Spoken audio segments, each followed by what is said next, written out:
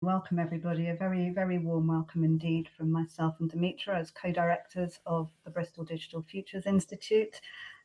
We are delighted to be here at this, our first symposium, and very much hope that it's going to be the first of many opportunities, hopefully some of them face-to-face as well as online in the not too distant future.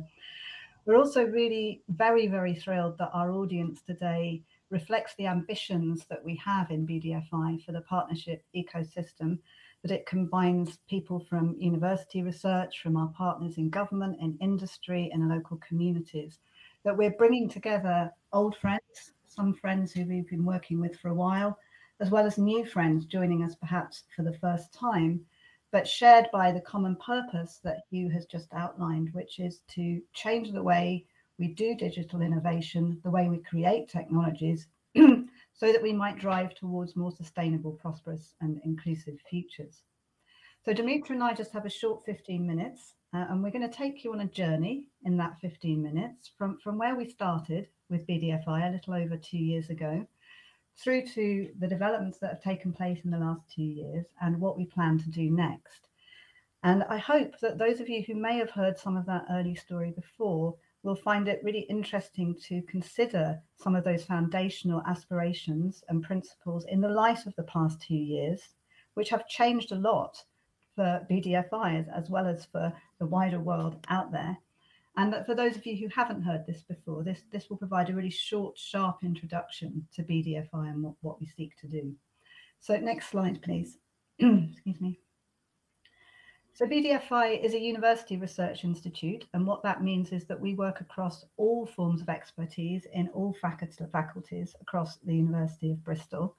And our aim is to pioneer transformative approaches to digital innovation. Now that transformative word, what it is that we seek to transform, encompasses the development of in-depth and systematic understanding of those interactions that Hugh was describing in his opening introduction, which is to grow understandings of how the social processes, social practices interact with digital technologies. So we use this word socio-technical, and how those together shape possibilities for a range of different futures.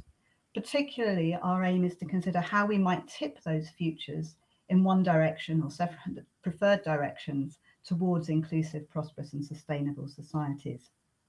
We were established in 2019 from foundational interactions across engineering and social sciences and with partners from across all sectors.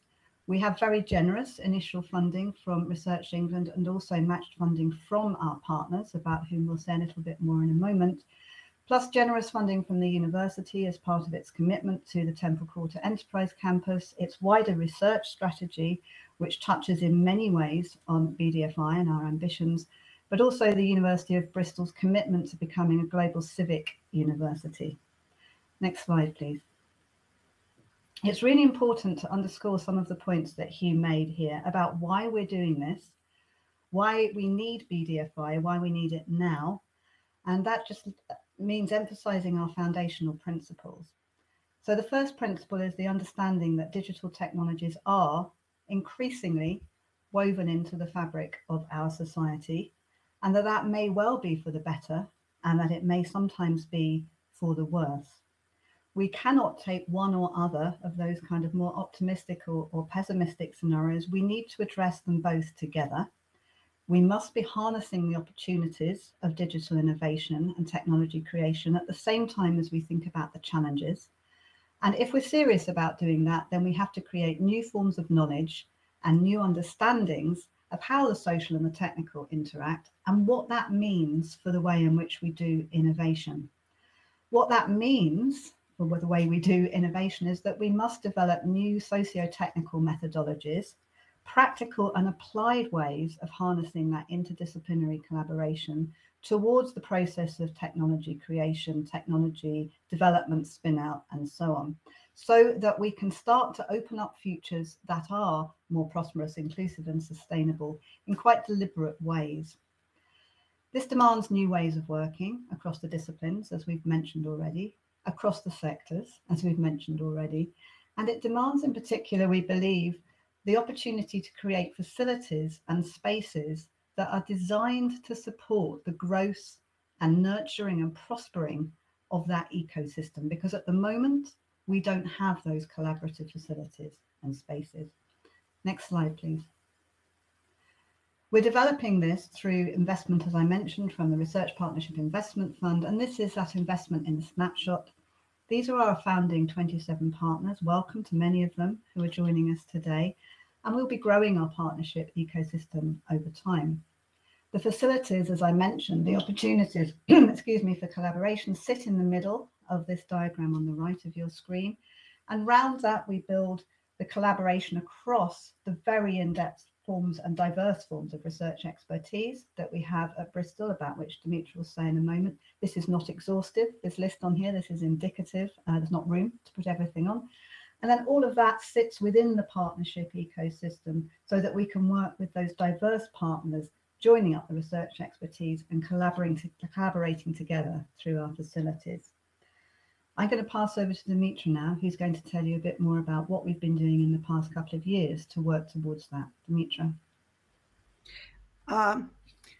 Thank you. Hello, everybody. I see a lot of friends and colleagues in the audience, so welcome from me as well. And thank you, Susan, for presenting in such an elegant way our vision. We were founded just over 2 years ago, and we have spent the majority of this in some form of lockdown. However, we have been quite busy to build our foundations, the foundations of our institute. And there are different steps that I would like actually to describe to you. The first one is to develop collaboration and leverage key and core digital capabilities within our university, but also within our city region. And this is not an exhaustive list, but there are some core capabilities that we are engaging very closely during the last 2 years. So listing these capabilities, future networks and future internet is quite a key one. Our region has quite a large capacity in terms of the telco research and also telco industry. And probably quite a lot of you know us in the region of doing some pioneering work on future mobile networks, 5G, and now embarking our journey towards 6G. Also, if we are looking at Bristol, really is known all over the world of being a leader in terms of smart city propositions. And quite a lot of the work, this pioneering thinking and actually deployment of smart city services, it has happened from very early on in collaboration between our local governments and researchers within our university.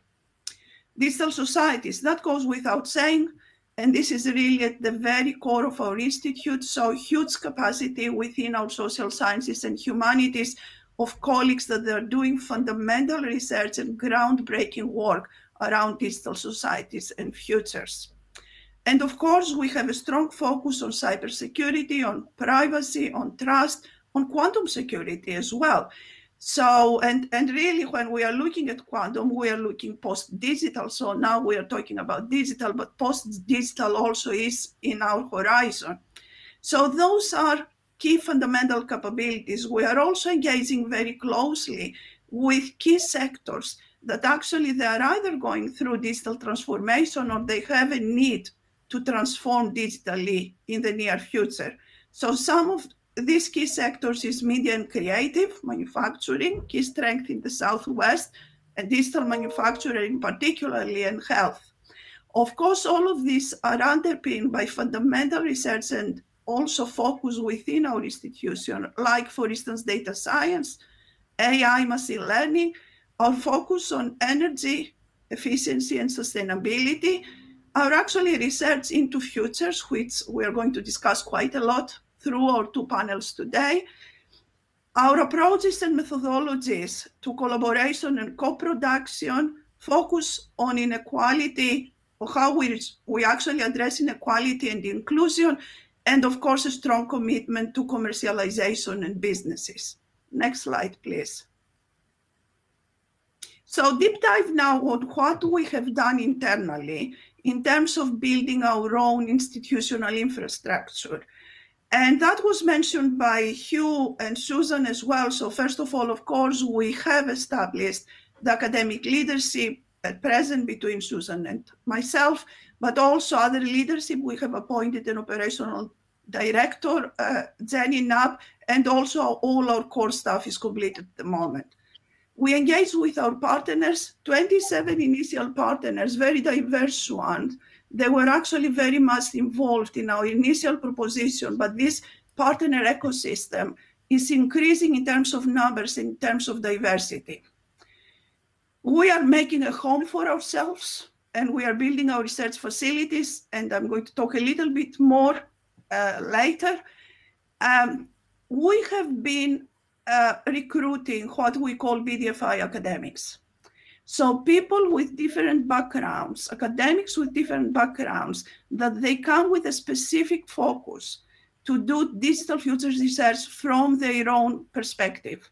So we have appointed 7 academics at the moment. They are in post, and we are moving to appoint 20 academics in total in the next 2 years. We also have a large group of affiliated academics, and those are academics, existing colleagues, that they are actually, their research relates or benefits, or we are benefiting by the research with actually BDFI.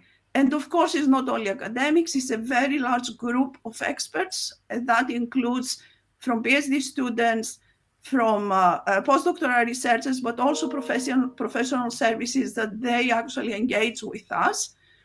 And being academics, with our partners, we have engaged in a number of research propositions supported or driven by BDFI with quite considerable success there already. Next slide, please.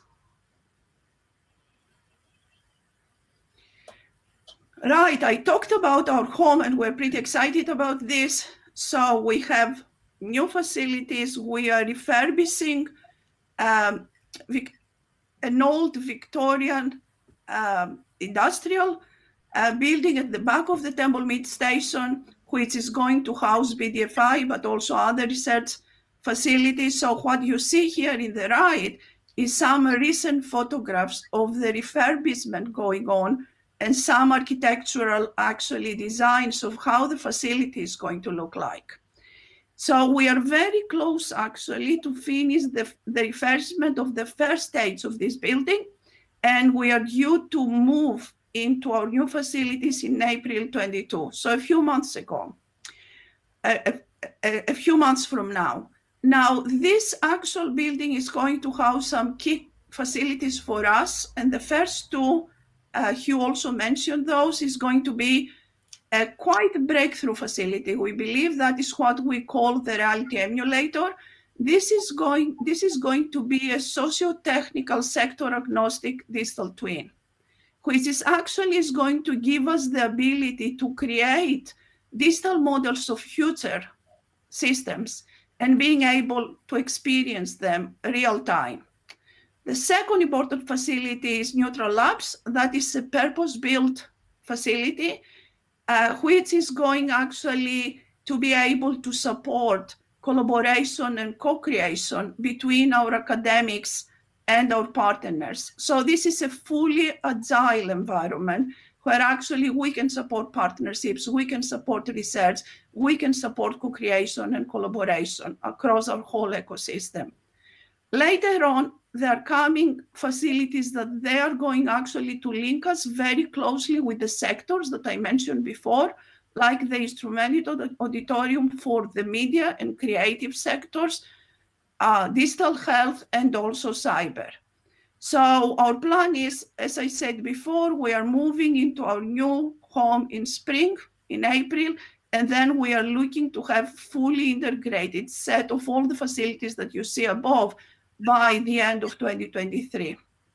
I pass back to Susan now. Next slide, please. Thank you. So doing all of this over the past 2 years has been a challenge, I have to say, or we have to say. Specifically Brexit, but also COVID, have changed the conditions in which we are working from what we'd expected, and have raised some really fundamental new questions for us about digital innovation and about socio-technical futures. We had planned originally to launch at the end of March, and then at the end of March, along with everyone else, including our partners, we were thrown into firefighting, evaluating and reevaluating and adjusting to the new conditions. Specifically for us from BDFI, the what, the when and the how of digital futures shifted. The landscape shifted. The pandemic raised really big new questions about previously assumed or taken for granted futures. It raised new challenges for many, but also, of course, new opportunities for digital innovation during the pandemic as we shifted online through health, education, many other aspects of everyday life. We've taken our lead from our partners on how we approach that. For some, this has not been the time to discuss futures. For others, it's been exactly the time to discuss futures. But two things are clear. The pandemic has changed where, when, and how digital technologies are woven into everyday life, for families, for communities, for businesses, for government, as well as others. And without doubt, this has made the mission of BDFI more urgent and more important than it ever was. Secondly, in our responses to the pandemic and in the deployment and innovation of digital technologies during the pandemic, a range of possible futures are in the making. We may think we're in the present and we don't have time to think about the future, but we're always making the future. The way that we conceptualize, that we understand, that we make claims about futures, and the things that we do in response opens up some kinds of futures and closes down other futures.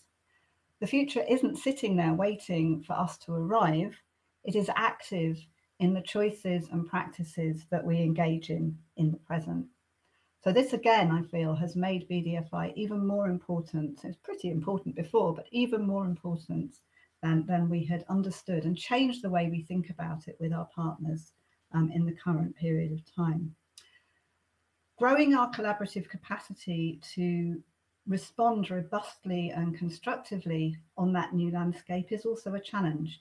There are questions of talent. Brexit undoubtedly has changed the recruitment process, certainly for particular sectors and particular disciplines. That has really been an issue. And growing interdisciplinary expertise is not something that you can take lightly or that you take off a shelf and implement overnight. It's a slow process and we need to let it grow. But we are getting there. We are doing that, and we are now in the phase of defining our new priorities, shared priorities with our partners, very actively ready to take the next steps. And I'm going to pass back to Dimitra, who'll tell you a little bit more about that.